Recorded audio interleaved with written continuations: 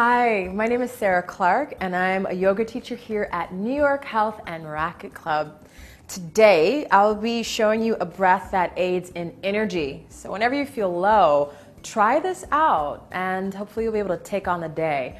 It's known as bhastrika, which translates to bellows breath. So similar to a blacksmith utilizing a fan to stoke a fire, we'll be utilizing our lungs in the same way. So the lungs, as you inhale, will expand as wide out to the sides as is comfortable for your body.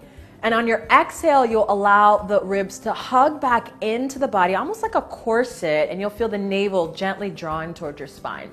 So with this breath, it helps to oxygenate the blood. It helps to utilize our full lung capacity. So you're giving your cells a lot of nutrients, which will help wake you up.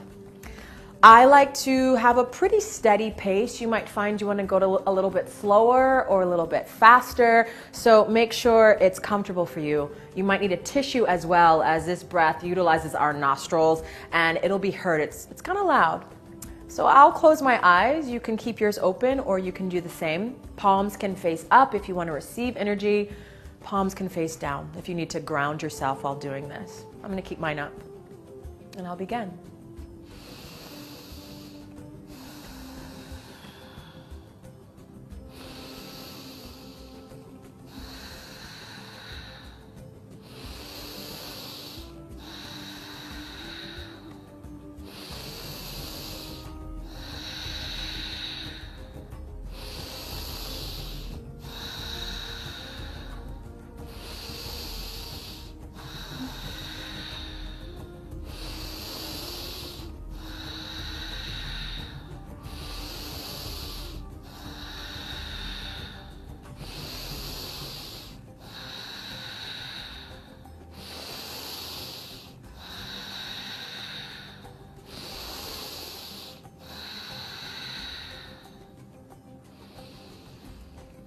Returning back to a nice, natural, comfortable breath when you're ready. And just sitting with the sensations that arise from doing bhastrika. About 30 rounds is pretty healthy, but a little less, a little more will never hurt. Enjoy. And for more videos just like this, check out shape.com.